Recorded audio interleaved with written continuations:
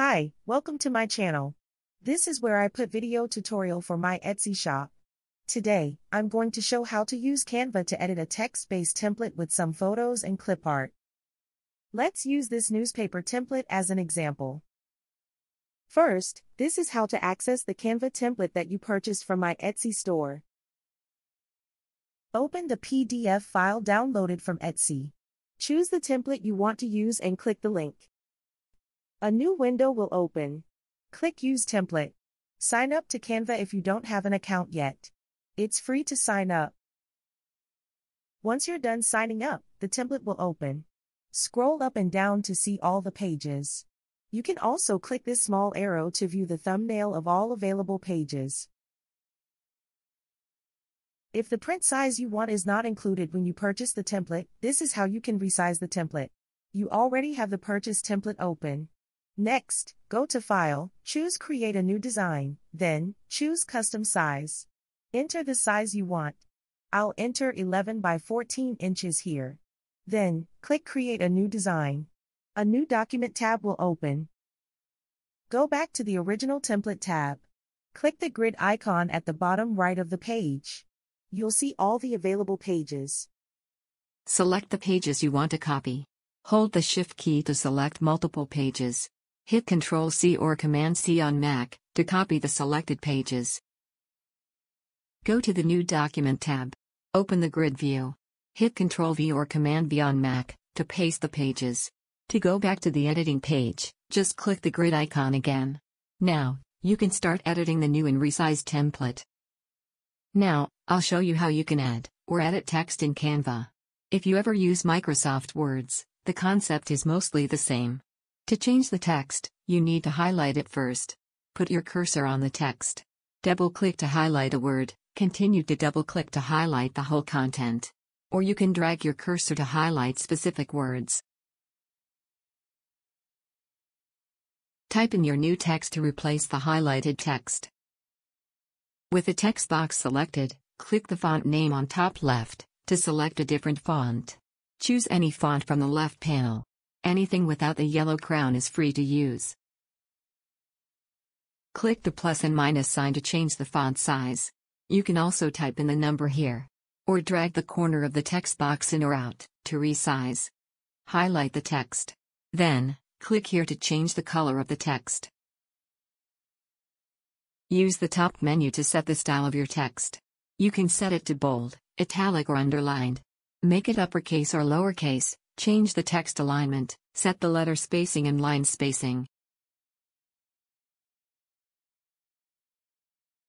To select and edit multiple text boxes at once, hold the Shift key while clicking them.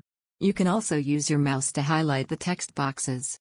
Then, choose the top menu to edit. To add a new text, click on the text menu on the left here. Then choose any of the default size. Type in your text. Then, drag the text box to the location you want.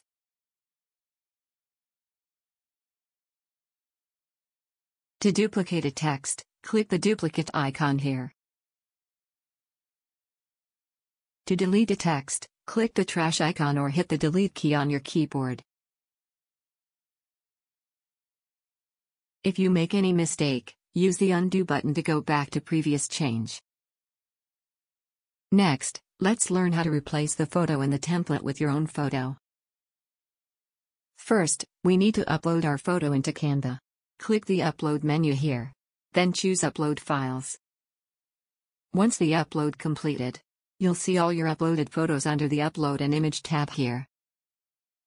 To change your photo, just drag and drop your photo into the photo frame. Double-click on the photo to adjust the positioning. Drag the corner in or out to resize. Move the photo around with your mouse. To change photo again, just drag a new photo. To get the authentic newspaper effect, it's better to have a black and white photo. If your photo is not already black and white, you can use the built-in filter in Canva. First, click on your image. Go to Edit Photo.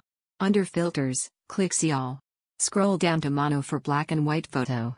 Choose anything that suits your photo. I'll choose Noir filter for my photo. Next, Let's try to edit some shapes and clip arts. For the program here, let's say the couple don't feel like dancing in front of the crowd. So, we're going to delete this. That leaves us with 7 events. So, we have to rearrange these circles. Click the Position button here. Under the Layers tab, scroll down until you see the circle layers. Click the top circle. Hold the Shift key and click the bottom circles to select everything in between. Then, go to Arrange tab. Under the Space Evenly menu, choose Vertical. Now the circles are evenly spaced.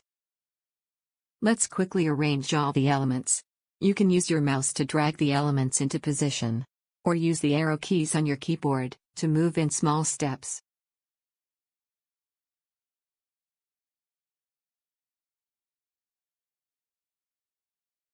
Next, I want to change this farewell and send off to fireworks instead.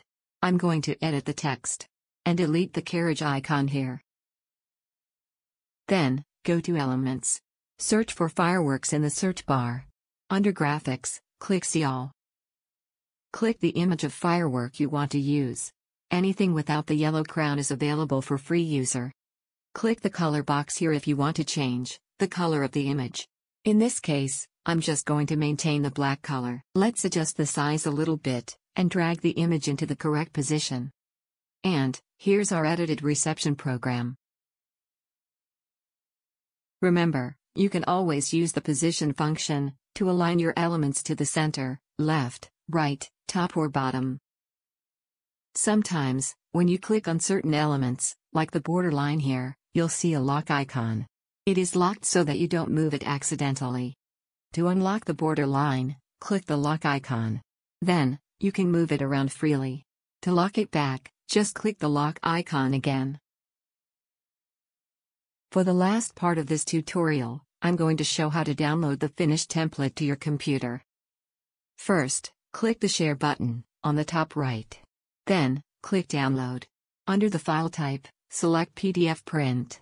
This will ensure you get the highest quality file for printing. Select the pages you want to print. And click the purple Download button to download the file to your computer. You can use this downloaded PDF file to print it yourself at home. Or you can send it to your local print shop for printing, if for some reason you need other file format.